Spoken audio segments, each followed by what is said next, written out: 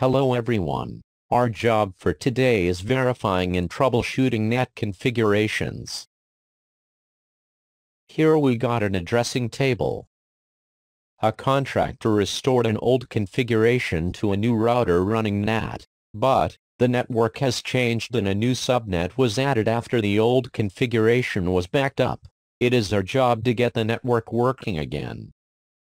Part 1. Isolate problems.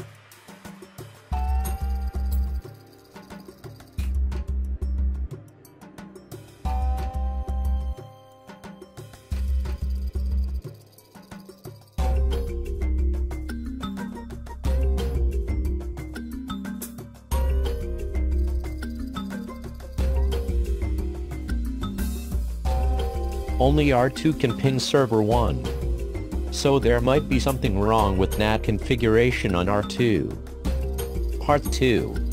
Troubleshoot NAT configuration. Step 1. View the NAT translations on R2.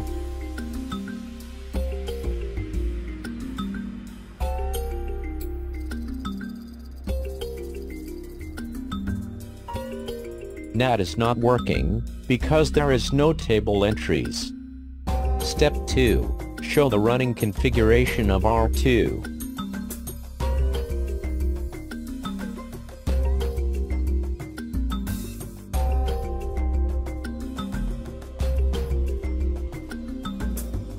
The NAT inside port should align with the private address, while the NAT outside port should align with the public address. So interface S0/0/0 and S0/0/1 was configured with the wrong NAT configuration.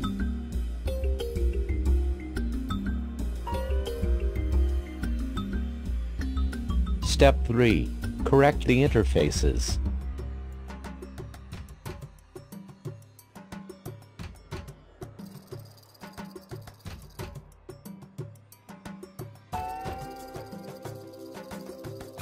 Interface S0/0/0 should be the NAT outside port, and interface S0/0/1 should be the NAT inside port.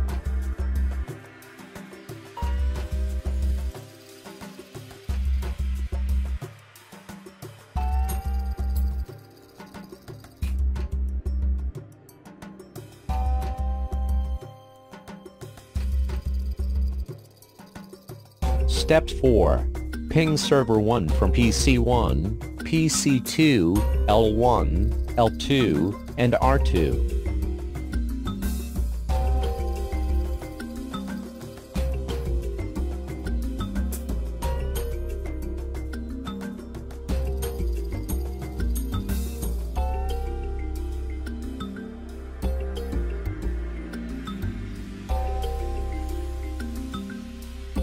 L1 and L2 can't ping to server 1.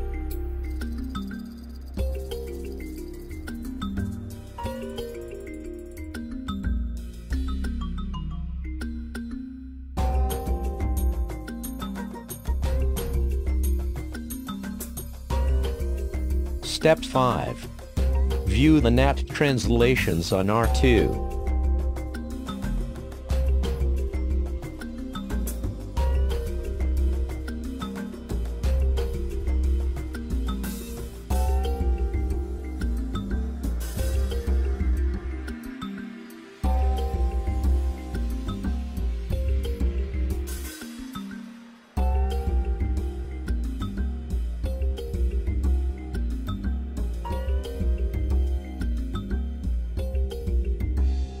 NAT is working, but devices on 10.4.11.0/24 network can't access the internet, so there might be something wrong with the access list for NAT on R2. Step 6. Show access list 101 on R2.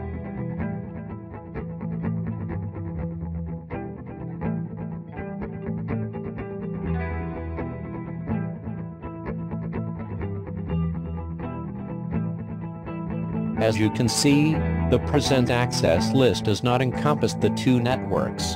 The wildcard mask should be 0.0.1.255. Step 7. Correct the access list. Delete access list 101 and replace it with the correct wildcard mask.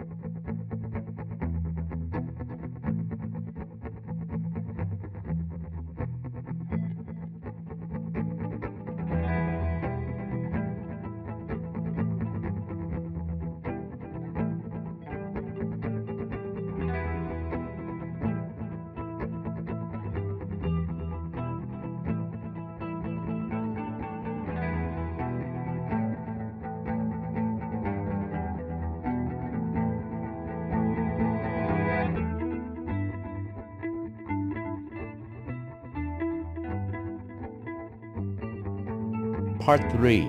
Verify connectivity. Step 1. Verify connectivity to server 1.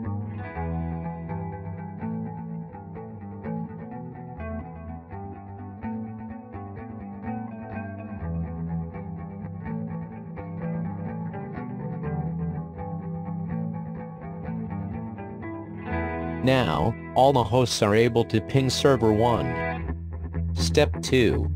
View the NAT translations on R2.